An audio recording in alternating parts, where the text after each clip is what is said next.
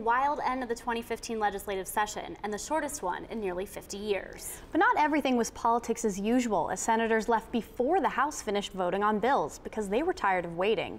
The Senate finished around 1 a.m. this morning, while the House stuck around until almost 4, trying to tie up some loose ends.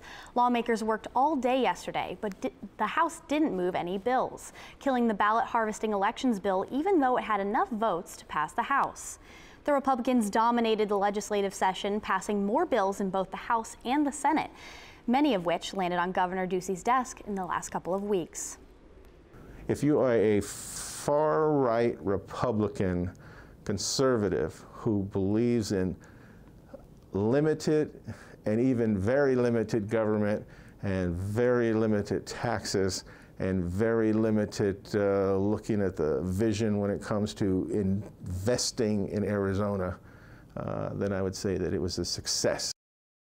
On the other hand, analysts say that key bills supported by Democrats never survived on the floor because they were assigned to multiple committees. If you were perhaps a left-leaning or progressive Democrat who believes government has a role to invest in a state, especially when it comes to education and programs and social programs to help those who need the help the most, and believe that government can work, then it probably was a very negative session.